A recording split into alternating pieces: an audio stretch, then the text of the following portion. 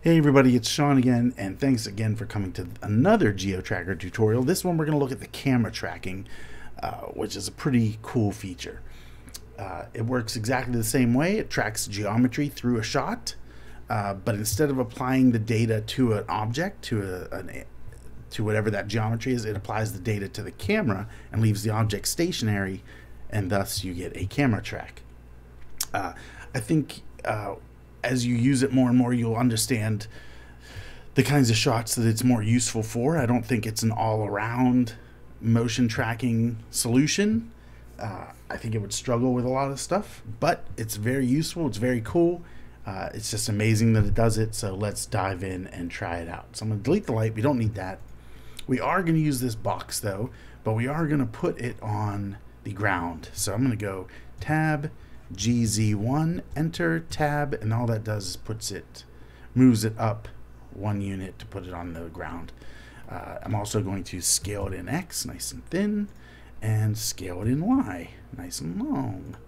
And I'm going to hit apply to apply those.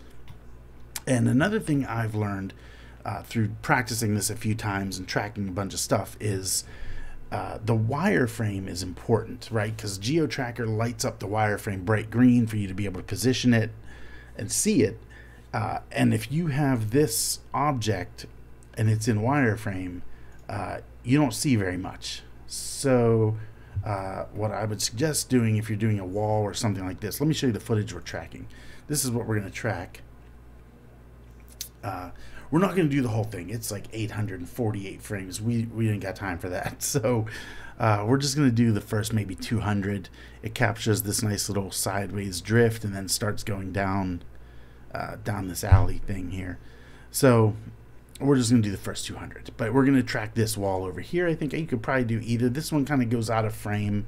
This one on the right goes out of frame earlier.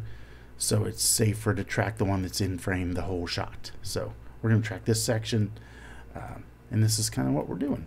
So to track that, you need to see it, right? So we're going to put some more, we're going to tab into edit mode and put some more loop cuts in here just so we can see when GeoTracker lights it up green, we want to be able to see more of it.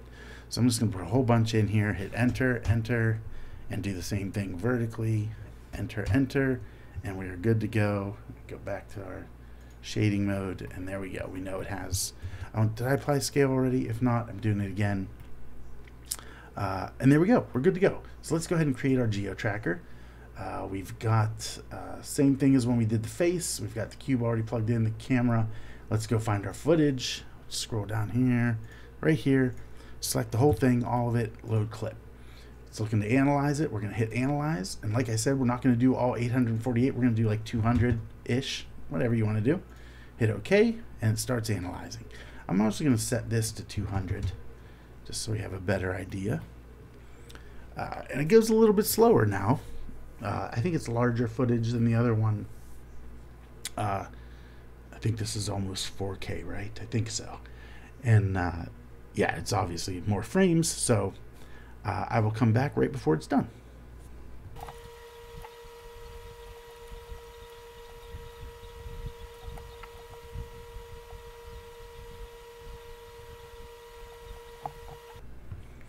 Okay, it's just about done. You can see it coming back from doing the backwards analyze. Again, like I said in the face tracker one, I think what it's doing is an optical flow. I'm not entirely sure, but I'm pretty sure it's an optical flow analysis of the frames. So it knows where every pixel is going on every frame and can drive motion from that. Excuse me. So let's go ahead into our camera view, and this should look pretty familiar. We don't have to set up the ground plane like we did in the other one, the face tracking one, because the whole point of this is it's going to reposition the camera correctly based on where our wall is, and our wall is sitting on the ground plane, so it's gonna do it just fine. So let's go ahead and switch this to camera instead of geometry, which tells it where it's going to put the data. The motion data, it's either going to go on the geometry or on the camera. We want it on the camera. And we can even turn this on as well, estimate focal length. That can be helpful. So we'll turn that on for now and see how that goes. And then let's just do start pin mode and see what happens. So here you can see why we put loop cuts in our geometry, right? If these loop cuts weren't here, you wouldn't see that thing at all. So there's a few other things we can do to see it better as well. Down here under appearance, excuse me, there's this wireframe brightness. Just crank that up all the way. You can even change the color if you want, but I think we're okay here. It's got this adaptive opacity. Looks brighter with it off. I'm gonna leave it off. Pins exposed. This is what we want. Background, right? We can turn down the exposure a bit so we can see exactly what we're doing, which is great. So now let's. I'm gonna start with this corner back here. I'm gonna pin this guy right there, and then I'm gonna bring this corner way up here.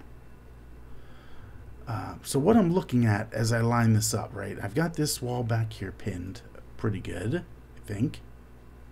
Got it right there. Got it right there. Looks good. This is where it needs to be. Yeah, like that. So now what we need to do is get the angle correct, right? The perspective. So I'm kind of looking at this line right here in the footage. These lines all kind of like maybe there was another building here or some kind of roof or something or lean-to, but those kind of give us a hint as to the perspective. So I'm just kind of trying to get this guy lined up with those marks in the footage, and I think that looks pretty dang good. So let's go ahead and track forward, right? Track forward. Let's see what happens. Looks like it's sticking pretty good. Sadly, it doesn't keep that exposure on all the following frames. I think it does keep it on the frame where we set it on. I wonder why. Oh yeah, just exposure in current frame. So you literally have to do it per frame. So that's interesting. So there we go. Another thing you can do, you can reset that. So now it's all set. Another thing you can do if you want is under the camera settings, obviously you can background image and turn that way down, and then you can get a better idea of how it's tracking. And that looks pretty dang good. I don't think we have to refine anything or do anything. It doesn't come all the way down to the edge here, but maybe we can fix that. If I exit pin mode and we go to our 3D view, you can see now that the wall does not move, but the camera does, which is spectacular. You can go here, look at your motion path if you want, calculate it, do it, display, turn off all that junk, and there you go. There's our camera path. So that's pretty cool, right? This is a pretty straightforward, simple shot, so it kind of makes sense. Now that we can kind of extend some things out, right? Extend that out. Let me leave that right there. Actually, go back into camera view. Go to wireframe. Is that helpful at all? GY. Just trying to get it lined up with like the edge of the door there, like right there. Then I want to go pick all these frames. Alright, like all this stuff. Pick all these guys and move them in a bit. We're going to move them on X, G, X, kind of get the wall kind of the right dimension there. And we could go up further as well up there, but I think we're all right for now. We've got that wall kind of blocked in. Another thing we can do, texture, current frame, just you gotta be, has overlapping UVs. So let's do, it wrecked it. That's funny. That's from the, because we extruded that out. So let's go U unwrap. That's better, but we gotta re-texture it. Current frame, do it again. Better? No, still broken. Let's go, let's smart frame it, or smart UV it. Tab, U, smart UV, project. I always leave a little bit of a gap. Okay, tab. And now, back in here. Don't give me that error. Boom, nailed it. So now when we look in here, now you've got your wall texture as well. So you're kind of rebuilding the set, which is spectacular. what else can we do? We can also do, now that we've got the scene set up, we can add in other things, right? Like this, right? Rotate Y, what is that? -90. Tab GZ1, enter tab, puts it on the ground plane. Let's move it down here a little bit. Let's duplicate one, put it back here, and rotate it on Z 90 degrees.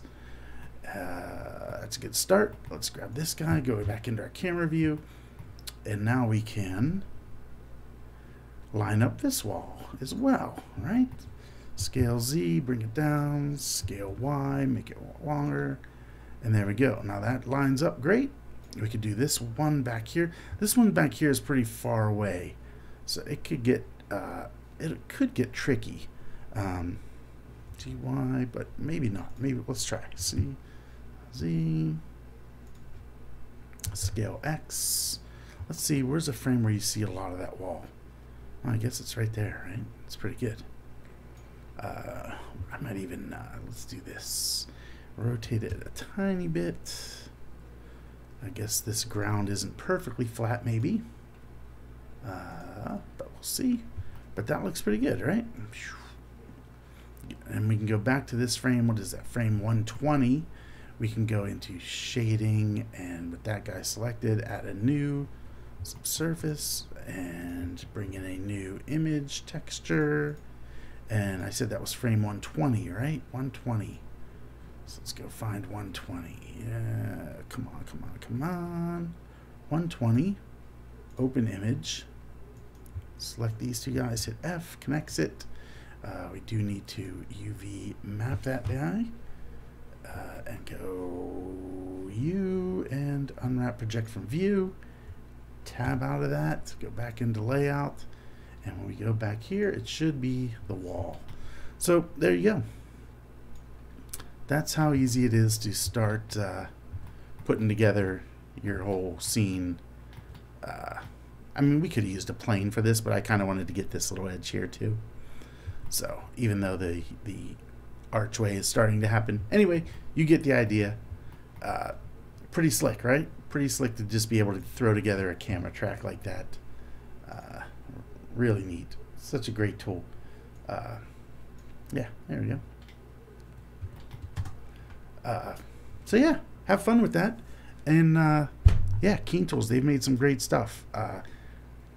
They've even got, I think, if I remember correctly, for Nuke, they have deforming geometry that it can track. It'd be great to see that come into Blender someday. You're literally tracking people talking and stuff like that. That'd be astounding. Anyway, thanks for watching, and I hope this was helpful. And yeah, leave me some comments, whatever. Tell me what you think, or if you've done projects with it, I would love to see them as well. So I'll see you in the next one. Bye.